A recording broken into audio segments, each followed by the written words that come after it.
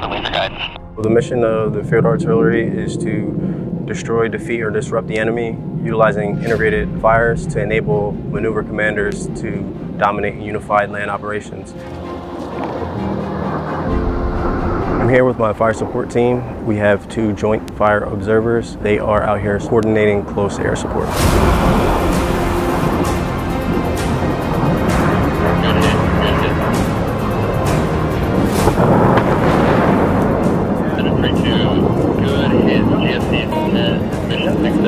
The importance of our job is to ensure that we have right target location, size of the target, so that way we can destroy anything that will be on the objective for our maneuver units to come through and clear after.